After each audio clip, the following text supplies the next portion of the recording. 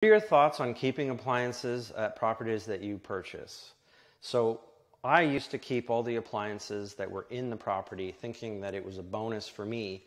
And even if they broke down in the next year or two, that I was still ahead of the game. I've changed my tune a little bit that I have no idea what condition that these appliances are in. And I'd rather not have the headache of having to deal with this in 6 months or a year. So what we do now is we replace all the appliances from day one, which means we can expect, even with the wear and tear that some tenants can put on, we should expect that they're going to be at least 5 to 10 years operating.